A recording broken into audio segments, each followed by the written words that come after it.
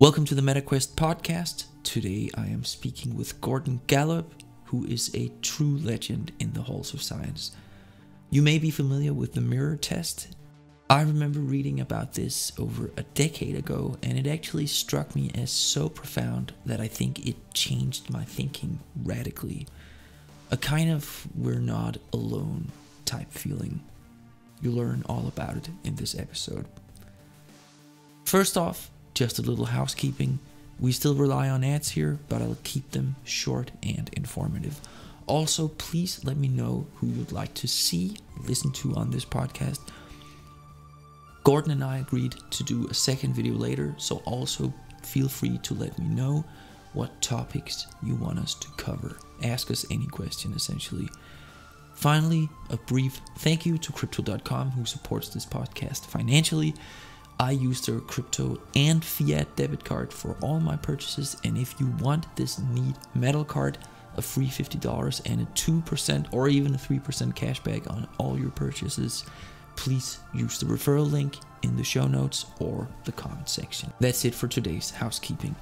Now, although Dr. Gordon Gallup is most widely known for his work on self-recognition in animals, he has done much more work than that. His resume is 43 pages long, and obviously I can't do him justice in a short introduction here. What I can do is say that he has published dozens, if not hundreds, of scientific articles, and I can just mention his main research interests.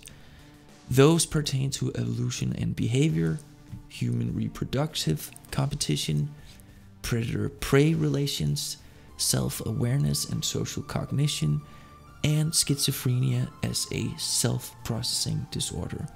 His teaching interests are evolutionary psychology, philosophy of science, experimental psychology, and experimental psychopathology. I also just want to say that the talk Gordon and I had turned out to be one of the most profound conversations I've had for years, honestly. I end up disclosing personal information that I decided not to share publicly. So it's an intense conversation, and our main topic is self-awareness in animals and in humans, but we branch out quite a lot from there. Gordon also reveals several pieces of information about self-awareness that were completely new to me. And I'm not going to spoil it by revealing anything here, but I dare say you are in for a serious treat with this talk. The talk was so long that I decided to cut it in two, so I'll publish the second half within a few days, so stay tuned for that. And as always, please subscribe. It doesn't cost you anything, but it has value to me. And now I bring you Dr. Gordon Gallup Jr.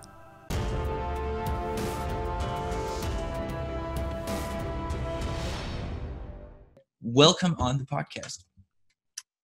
Thank you. My pleasure. No, the pleasure really is mine. And I want to say I'm a huge fan. And the reason I'm a huge fan is I had a psychology professor who was smart enough to put an original source in a compendium, which was your 1970 article called Chimpanzees Self-Recognition. Right. And it actually really made a huge impact on my academic thinking, but really also on my personal life. Wow. I'm So, flattered. you earned it, I think. And it's so obvious to me today that I almost can't believe that I used to be unaware that other animals than humans could have a self-awareness. That's been a bone of major contention. Right. Not only among psychologists and neuroscientists, but among philosophers as well, as I'm sure you appreciate. Right, exactly. I was actually hoping we could talk about the period leading up to the publication of this article, but in the interest of making this entertaining, I want to start with a quote from an abstract from a 1982 paper you published, I believe. I'm just going to pull it up here. And this, I believe I'm quoting you now. So the paper is called Self-Awareness and the Emergence of Mind in Primates. And I'm quoting you now. an attempt is made to show that self-awareness, consciousness, and mind are not mutually exclusive cognitive categories, and that the emergence of self-awareness may be equivalent to the emergence of mind. That's exactly right. Right. Can you elaborate a little bit on that? Well, I think self-awareness, consciousness, and mind, although we can differentiate between these as we move forward, but according to my analysis, they're all part and parcel of the same underlying process. And self-awareness is what eventually gives rise to and underpins and makes conscious awareness and social intelligence possible. Right. And I equate social intelligence with mind, the ability to make inferences about what other organisms know, want, or intend to do. Right. This is the concept commonly referred to as theory of mind. You're describing. Correct. Here, right? Right. Mental state attribution, theory of mind. And according to the way I think about it, self-awareness is represented by the capacity to become the object of your own attention.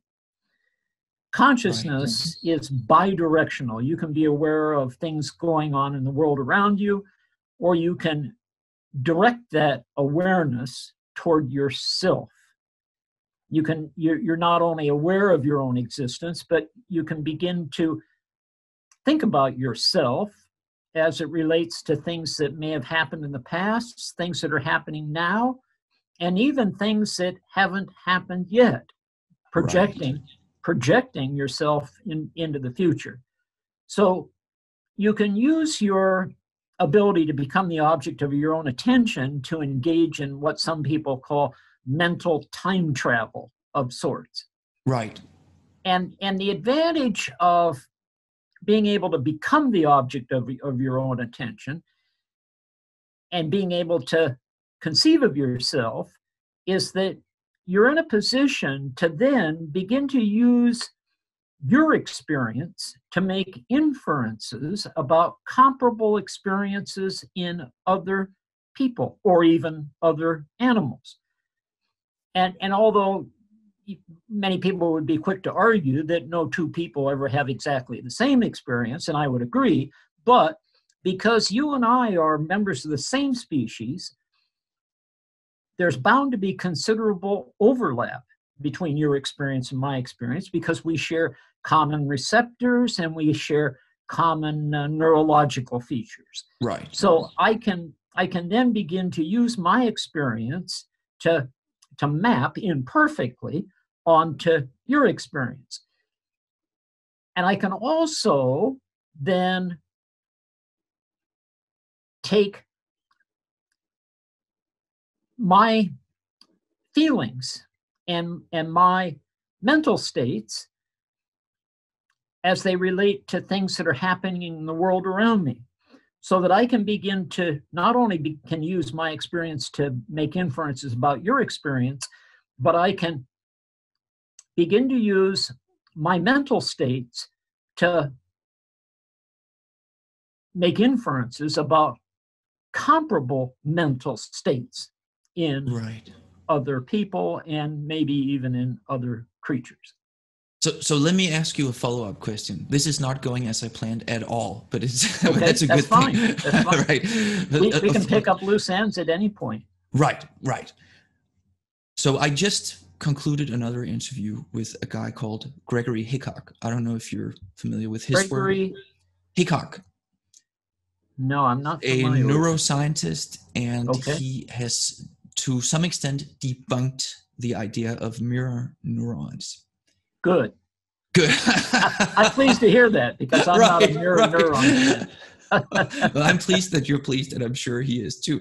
But we were sort of having a discussion or a conversation along these lines, and I asked him, and this is something I'm really pondering quite a lot is, do you think self-awareness or self-consciousness, or wherever we're going to want to call this slightly diffuse concept, do you think it is an on-off switch, or do you rather think it's a continuum?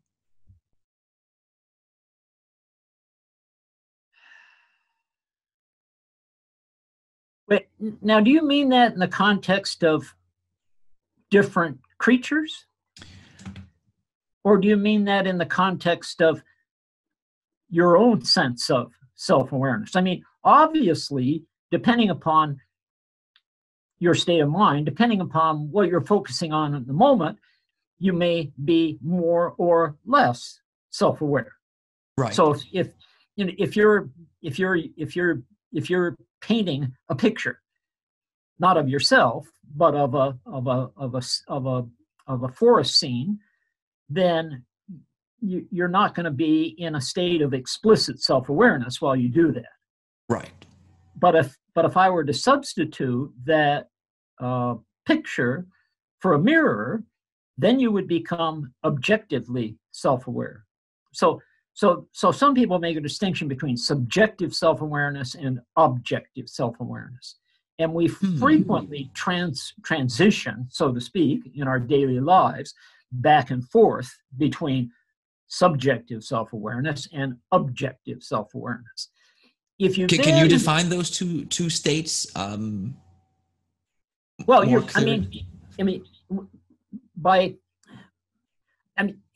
as long as you're conscious, as long as you're not asleep, or as long as you're not in a coma, then I assume that you're capable of being self-aware. But whether you're directly self-aware or not is the distinction that applies to indirect and direct self-awareness. Right. Okay. Gotcha. I guess I was thinking, or the question that keeps haunting me, rather, is, Sure. so let's focus on humans for now. Okay. So for a human that is self-aware, there seems to be, to me at least, several potential levels to this. The first one is what we can observe in other non-human primates, that you look in the mirror and you realize, hey, that's me. But then there seems to be a second level where you, and I don't want to go new age on you here, but where you observe the observer. You're aware that, Absolutely. and that's what we're doing. That's the level you and I operate on. Right? Absolutely. Right. So I take it that level is not accessible to other species at the moment. That's a bone of contention, and I think the jury is still out on the question of mental state attribution in other species. According to my analysis, to be in a position to make inferences about what other individuals know, want, or intend to do, it presupposes that you're self-aware. Right. Self-awareness is what makes mental state attribution and theory of mind possible.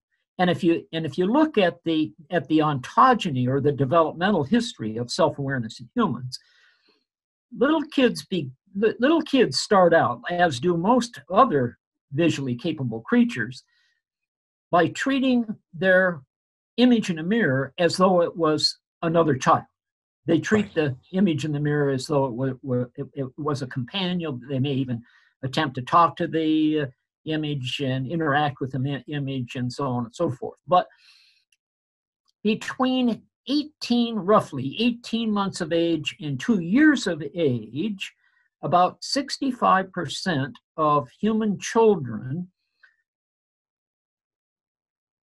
reach the point where they can recognize themselves in mirrors. So rather than responding to their image in a mirror as though it were another child, they begin to respond to their image in the mirror as a proxy for themselves. Right. And they can use the mirror to make faces, to look at the insides of their mouths, and so on and so forth. They can engage in a variety of what I would call self-directed behaviors, as distinct from other directed behaviors. Other directed behaviors occur under conditions in which the observer treats the image as though it were another person, rather than a depiction of themselves. Right. And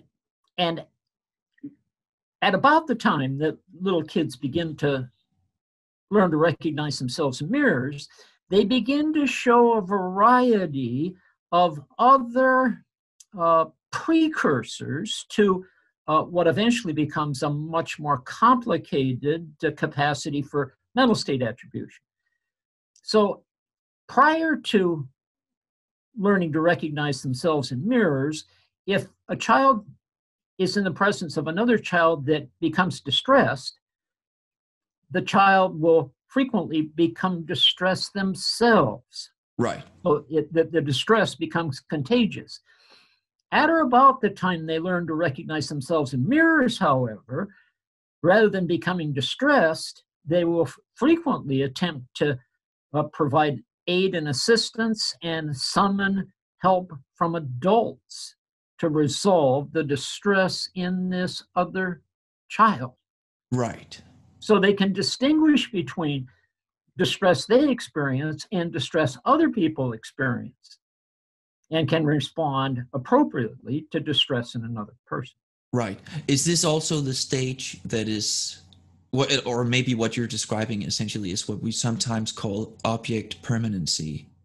Object permanency, and also at about this point in time, they begin to show visual perspective taking. So that they begin to become aware of what they might be seeing at the moment may be different than what you're seeing at the moment, if they're looking at a picture in a book and you're looking at the other side of the book, so to speak. And right. These are precursors to the development of a theory of mind. Right. But it occurs incrementally. It doesn't occur. That a full-blown theory of mind takes a while to develop. It doesn't emerge overnight. Right. So if we return to primates, yes, or non-human primates, of course, right, exactly. How far do the most successful or the most self-aware of these primates, how far do they reach in this developmental hierarchy? Well, let's talk a little bit about some methodology, and then we can begin to grapple with the phyletic limits of this capacity. But some of the more obvious ways to assess not only self-awareness but mental state attribution in other primates would be to see if they're capable of using their experience to make inferences about experience in other members of the same species. So, for example, let's imagine that we had two chimpanzees that were housed together in the same cage. They are very familiar with one another, and it just so happens that one of those chimpanzees was the larger dominant animal, and as a result took priority when it came to feeding and access to females and so on and so forth. So there was a dominant animal and a subordinate animal. If we gave the subordinate animal experience with blindfolds, visual obstructions, and then blindfold his cage mate, would he behave differently to his blindfolded cage mate as a consequence would he understand of learning the consequences of being blindfolded? Would he use his experience with blindfold, so to speak, to then make inferences about his cage mate's ability to see or not see what he was doing? And would he then take food from the blindfolded cage mate under conditions in which he wouldn't dream of doing that if the blindfolded cage mate wasn't blindfolded. Right. Another example would be if we were to teach a baboon to vocalize when you enter the room, and every time the baboon vocalizes, you would give him a peanut or a raisin or an M&M, an incentive, so that the baboon would learn in a very short period of time that every time you enter the room, if he vocalizes, he'll get a preferred piece of food. If you then gave the baboon experience with earplugs or headphones, so that it impaired his ability to hear, so he learns that when he's wearing headphones or earplugs, it obstructs his ability to hear.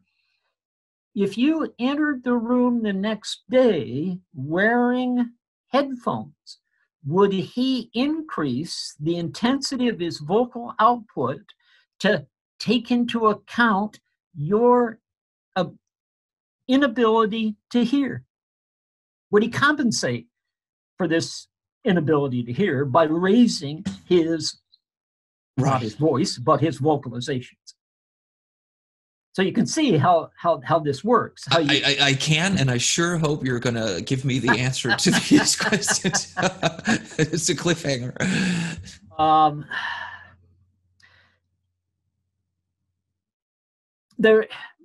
Well, what has happened very, very recently, and we're getting way, way ahead of ourselves, but that's all right. Right. There have been two camps, so to speak. Those that think that great apes, which, by the way, and we can talk about this in more detail as well, but among primates, the only primates for which there is compelling, rigorous, reproducible experimental evidence of mirror self-recognition or self-awareness, among those primates, there's the recent realization that rather than focusing on species differences, it may be much more profitable to focus on individual differences. Right. And let me give you an example. And this comes from a recent study with humans, where the investigators took a sample of 18-month-old infants, a random sample of 18-month-old infants, and assessed their ability to recognize themselves in a mirror. Right. Roughly half the sample passed the test, the other half failed the test. They did recordings, brain recordings, like neuroimaging, to see if there were brain differences between the kids that passed the self-recognition test and the kids that didn't. And what they discovered was that those that recognize themselves in the mirror show patterns of activity in parts of the brain that overlap with the parts of the brain in adults that become active when adults engage in self-focused behavior. Right. So we now have a way of beginning to analyze individual differences, and it turns out that there's now emerging evidence that shows that among chimpanzees, some do recognize themselves in mirrors, some don't, just like in the case of 18-month-old children. But there are genetic differences between those that do, if they're adults, and those that don't. Not only are there genetic differences, but there are neurological differences. Chimpanzees that pass the self-recognition test have a thicker cortex than those that don't. And those that pass the self-recognition test also excel on other cognitive and social interaction types of tasks. So the ability to recognize yourself in a mirror now extends into both the genetic arena, into the neuroanatomical arena, and into the cognitive social arena. Right. That's very I don't want to say disturbing, but thought-provoking. Well, what maybe. It suggests is what I've been arguing all along, is that mirror self-recognition is so let me back up. What does it mean to be able to recognize yourself in a mirror? It's something that had little or no adaptive value during human evolutionary history. Mirrors were few and far between. Being able to recognize yourself in a mirror, however, means that you're capable of realizing that it's your behavior and not the behavior of another person that's depicted when you look at and interact with the mirror. So it's an index or a proxy for self-awareness. Right. And there's been a tremendous amount of controversy about whether mirror self-recognition can be used to index self-awareness or not. And these recent studies certainly strongly suggest that mirror self-recognition is certainly a proxy for. Right. I myself, of all the literature I studied, I believe you and two other co-authors published a 2002 article or something like that, where you pretty much systematically reviewed all the main points of contention or critique made from this assertion. Right. And I felt like you did a very solid job refuting it. Some of it was clearly just a case of pure behaviorism. You know, they take some pigeons exactly, yep, and make it appear as if they can recognize themselves in a mirror. That's exactly right. Right. Yep. But so okay, I do want to back up a few steps, but before we do that, okay, go ahead. I'm sorry. No, I'm sorry. There's just a no. Please. Right. I've heard on a couple of occasions, very well-known and respected scientist Richard Dawkins, the aforementioned Sam Harris, they just mention in passing that, oh yes, but self-awareness is not at all what we understand when we talk about consciousness. But for some reason, that sort of rubbed me the wrong way. And I can't help feeling that maybe you'll support me in that. or how do you feel there's like a world of difference between self-awareness as demonstrated, if we accept the premise that that is what happens when animals recognize themselves in the mirror? Is it really that different from being conscious, whatever that is? Let me give you some examples. Right. Imagine that you have a pet dog, and your dog returns to your house after a run in the woods. And you discover when he returns from this run in the woods that he's been quilled by a porcupine. And he's got porcupine quills in his nose and his snout. Out of a concern for your dog's well-being, you've got one of two options. You can either take your dog to a veterinarian and let the veterinarian remove the quills, or you can get a pair of pliers and remove the quills yourself.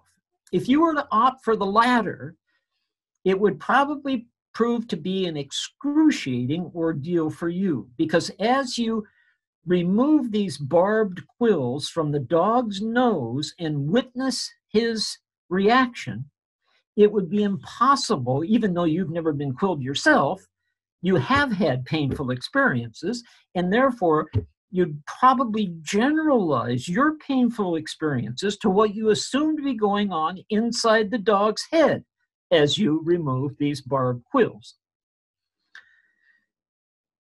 How do you think another unrelated dog witnessing that transaction would respond? Any veterinarian can tell you that dogs are oblivious to pain and suffering in other dogs. Right. So I would interpret that to mean that dogs can experience pain in much the same way that humans can experience pain. But dogs can't use their experience of pain to make inferences about painful experiences in either other dogs or other creatures. Right. Yeah, I think so we're what it does is it opens up a whole new cognitive domain. Right. Where you can now not only begin to make inferences about what other people know, want, or intend to do, or other individuals, but you can then begin to engage in a variety of introspectively based social strategies.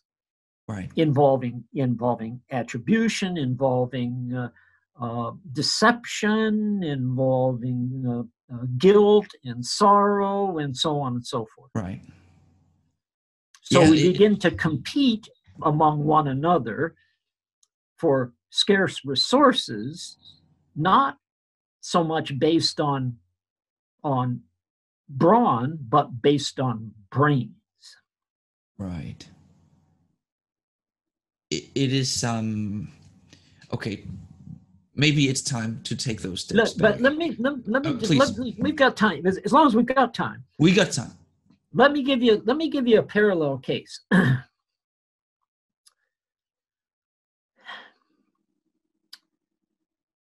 Schizophrenics. Right. Seem incapable of identifying the source of their own behavior. One of the classic symptoms of schizophrenia consists of auditory hallucinations. They hear voices, and oftentimes these voices are saying very hurtful, demeaning things. Right. So that it's a source of considerable apprehension and anxiety and so on and so forth. It turns out, however, that they aren't hearing other people's voices at all. They're hearing their own covert verbalizations. Schizophrenics, like you and I, carry on conversations with themselves. You carry on conversations with yourself after you leave work, and you're going to have to stop and pick up some things at the grocery store, and what are you going to do that night, and so on and so forth. Schizophrenics carry on covert conversations with themselves as well, but they can't identify the source of these voices, so they attribute those voices to other people. If you ask a hallucinating schizophrenic, one that is having auditory hallucinations, to open their mouth as wide as they can, the hallucinations stop. And the reason they stop is because they can't engage in these pre-verbal movements, vocal movements that underpin their inner speech. And therefore, we're left with the fact that, or the proposition that, the reason they experience these as hallucinations is that they can't identify the source of their own behavior. If you have a schizophrenic look at a television monitor in real time, and you have them put their hand on a table so that you can now use a video camera to depict the image of their live hand on a screen, on a monitor. If you introduce somebody else's hand next to their hand on that table, which they can only see by looking at the monitor, if you ask them to identify which hand is theirs, they'll tell you that they have no idea. If you tell them while they watch the screen to move their hand, which would be the obvious way for you or I, if were uncertain about which of those hands were ours, Right. to determine whether it was your hand or somebody else's hand, they still can't do it. They can't identify the source of their own behavior. Right. It's recently been determined that schizophrenics can tickle themselves. If you ask a schizophrenic to tickle themselves, they'll begin to laugh as they tickle themselves. Right. So they don't experience it as self-tickling. They experience it as if somebody else was tickling them. So just they can't identify the source of their own behavior. Right. It makes sense. But just a clarification here. Is this only during psychotic episodes? Or is no, this is 24/7 for schizophrenics. Really? Oh, absolutely. So I used to work in psychiatry, and some of these people, you probably know, you build personal relationships to them. You would call them friends if you weren't being paid to interact with them, when you do that for years. Right. And there's this one guy especially that I was pretty close to, and he would just have these episodes. You could always tell, not always, but relatively easy to tell when I would show up for work. It's like, is he normal, quote unquote, or is he having an episode today? He was medicated, but I was just wondering whether these phenomena would apply to him as well on medication and not during an episode. But you're telling me they would. Yes. That is fascinating. And of course, I see where you're going with this. We're arriving at, we can pinpoint maybe the neural correlates or something along those lines. Is that correct? Well, let me give you an analogy to this mirrored hand. There was a study done a number of years ago with rhesus monkeys. And it's important to distinguish between great apes on the one hand and all other primates on the other, which frequently people refer to as monkeys, although there are some important distinctions. But there was a study in which they took mirror-experienced chimpanzees and mirror-experienced rhesus monkeys. Rhesus monkeys show no indication whatsoever, even after periods of extended exposure, which we can talk about more later, of ever being able to recognize themselves in a mirror. And what they did was they taught these individual chimpanzees and rhesus monkeys to reach through a hole in an opaque barrier. And then there was a mirror positioned on the other side. And on the other side, there were platforms. And you could bait these different platforms. And what they learned to do was reach through the opening in the barrier, and then look up and watch their hand in the mirror, and they could then use their hand to now locate one of these baited platforms for a raisin or an M&M or what have you. Right. Chimpanzees solve that problem almost instantly. Right. Rhesus monkeys never solve the problem. Indeed, mirror experienced rhesus monkeys on occasion, as they see their hand moving towards a baited platform, will begin to vocalize and threaten the image of their hand in the mirror. Right. So they can't identify the source of their own behavior. That is amazing. Right.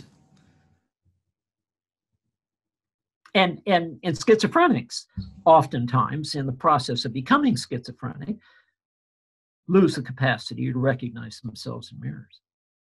They begin to interact with the mirror, talk to the mirror, much as pre-self-recognizing children do.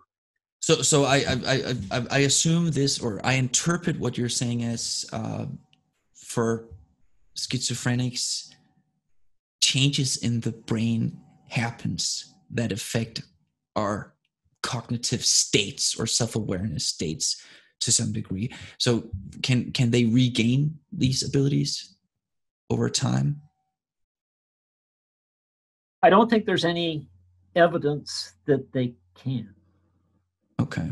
Now, whether they experience psychotic breaks and overt psychotic behavior frequently depends on whether they're being medicated. Right.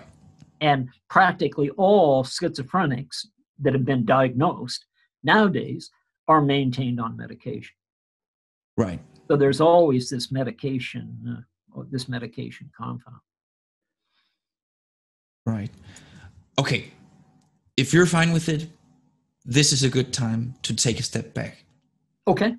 Okay. So let's go to the mid-60s when behaviorism was, I don't know if it was the new thing. It had been around for a while back then. It was the prevailing paradigm. There's no question about it.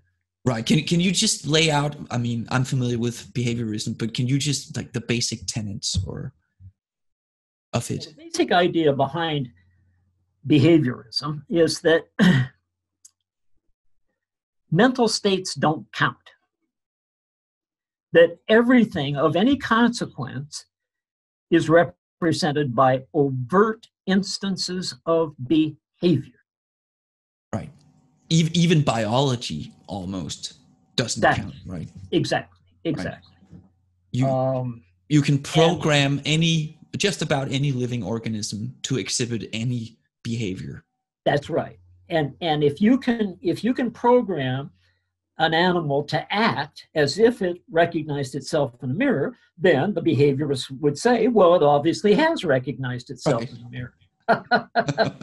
The same thing would be true for a robot. You could program a robot so that when it's confronted with a mirror, it reaches up to touch something on itself that has been superimposed.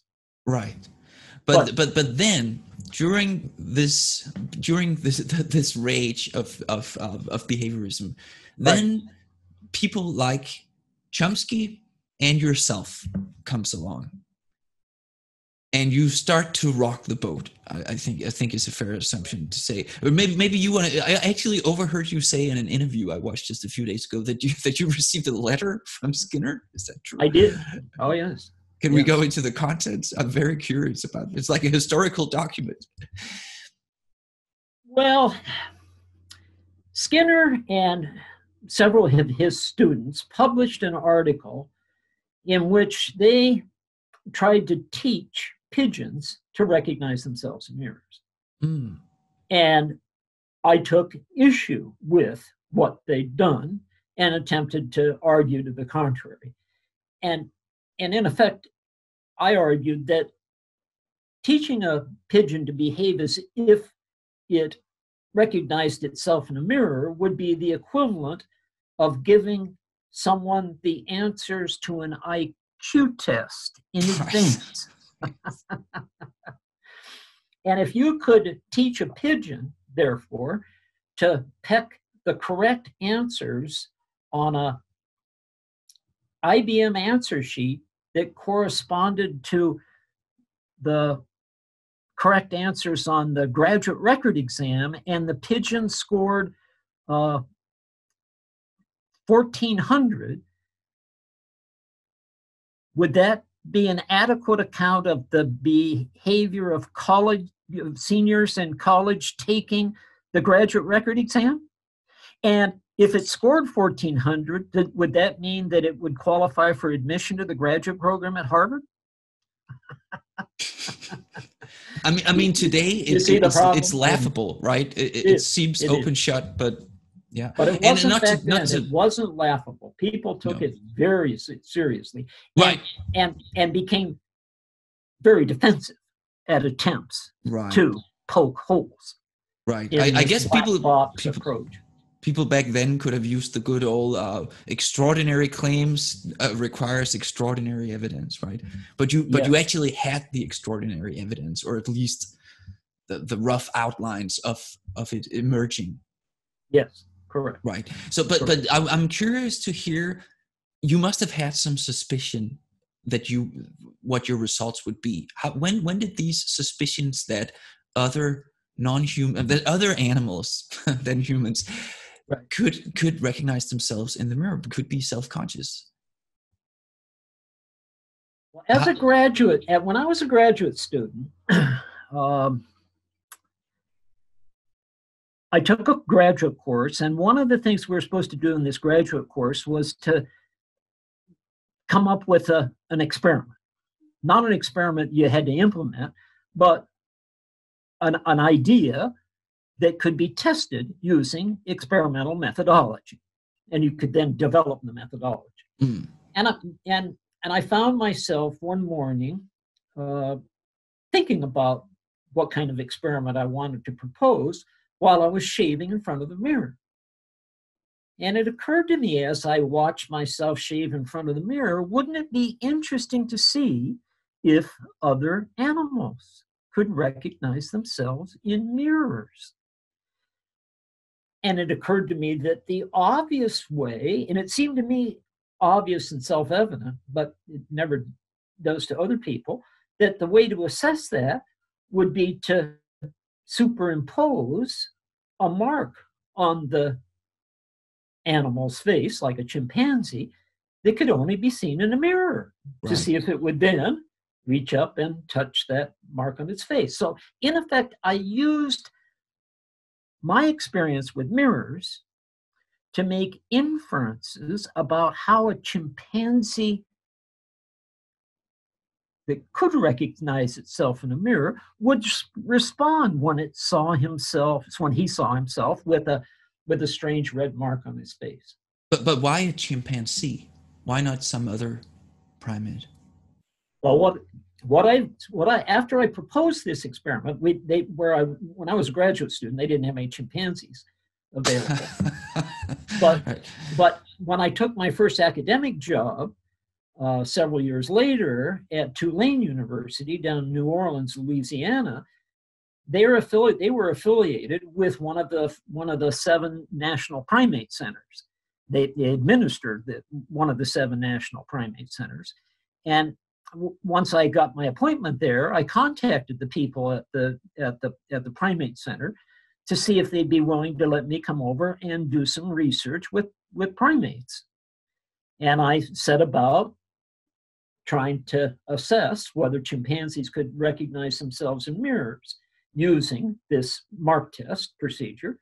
And I did the same thing with a number of different species of monkeys, macaques, rhesus monkeys and pig-tailed macaques and so on and so forth. And the chimpanzees passed the test, but the monkeys didn't. And I was more struck by the fact that the monkeys couldn't recognize themselves in mirrors than I was by the fact that chimpanzees could recognize themselves in mirrors. So am I getting this right? You actually didn't have any specific intuitions. It's not that you hadn't been to the zoo and observed the chimpanzees and thinking, oh, these would probably, it was just a luck, I guess. Well, I mean, they had chimpanzees at the primate center. Right. And chimpanzees are certainly much more human-like than pigtail macaques or rhesus monkeys. And so my interest was drawn to chimpanzees, I guess, because they're much more similar. Right. But to assess this, the breadth of this capacity, I ran the same experiment with 3 species of monkeys, and they failed to show any evidence of being able to recognize themselves in mirrors. And it wasn't for months afterwards that I began to think about the significance of being able to recognize yourself in a mirror and what that meant in terms of how you thought about yourself and how you interacted with other people and so on and so forth. And that's, yeah. So and it wasn't a sudden, realization, that's for sure.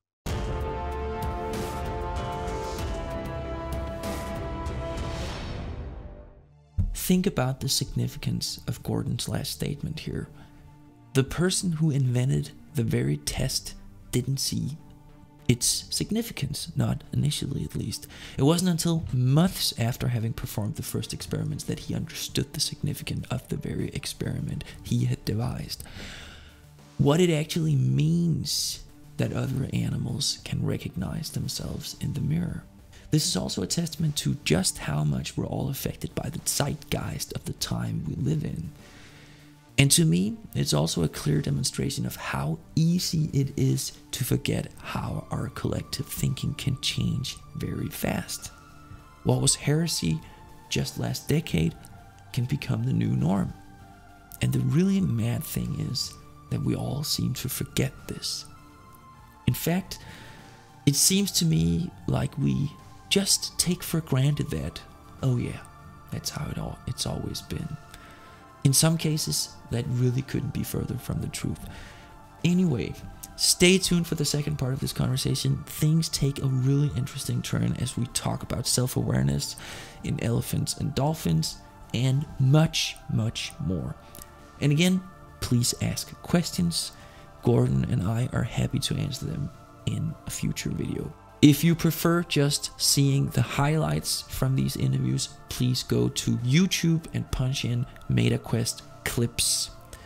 If on the other hand, you want to start an online business, ClickFunnels is a one-stop solution for that.